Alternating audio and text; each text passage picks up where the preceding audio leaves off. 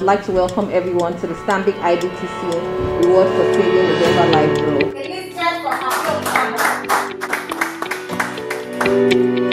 We are gathered here today for the final draws of the year, and as we witness the announcement of the winners, we hope that others are inspired to save more and do more with their finances. We know that saving is an important aspect of an individual's journey to financial freedom and stability. And as a financial institution that cares, we will continue to reward and encourage our customers for their dedication towards building a savings culture. In the first month, we had about 92,000 customers qualifying. By the time we moved on to the second month, that number had increased to 134,000. And in this final draw we just did, we had 140,000 customers qualifying for various prizes. So you see that saving culture that we're trying to promote is actually being achieved.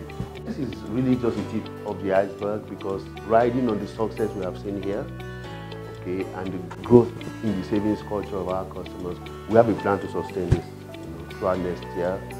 More details will be provided as we move into next year, but clearly it's something that we intend to sustain as a way of continuously, developing the saving culture and rewarding customers.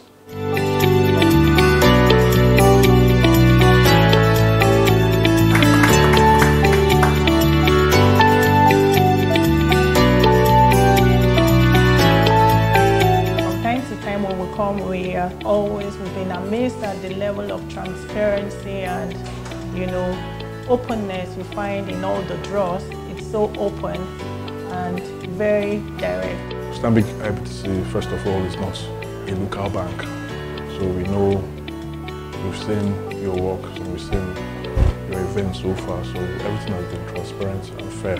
If there's any fulfillment we have, it's seen the joy on the faces of the winners month on month.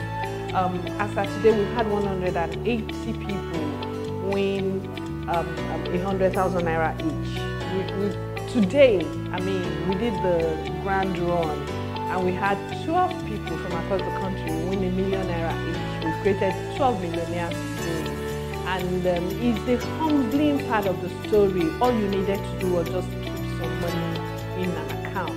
I won't let the cat out of the bag yet, but no, this is not the end of rewarding savings with Stanbic IBTC. I think it's something that's going to become a culture ultimately. But until we get to that place where every person can think about savings and keep their money, we would encourage people to save. So no, this is not the end of it. We're coming back.